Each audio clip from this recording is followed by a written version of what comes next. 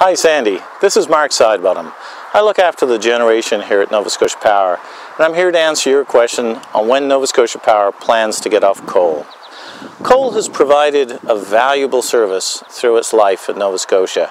Back in the 1970s, when oil got very expensive, coal came in and provided a reliable and economic solution for us here in Nova Scotia. Now it's got a new role. In fact, when we're bringing on more renewable generation, such as wind, we need to be able to back that up. So when the wind's not blowing, we need something to provide the energy to our customers. And that's what coal does in an economic way. So a very valuable service and helps us integrate and clean up the megawatt here in Nova Scotia. The other valuable thing about coal is it's part of an energy mix.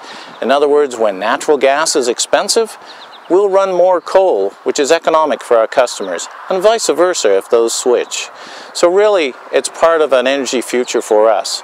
We'll definitely be using less in the future, but it really provides excellent value to customers, and it's very much a valued part of the portfolio. Thank you for your question.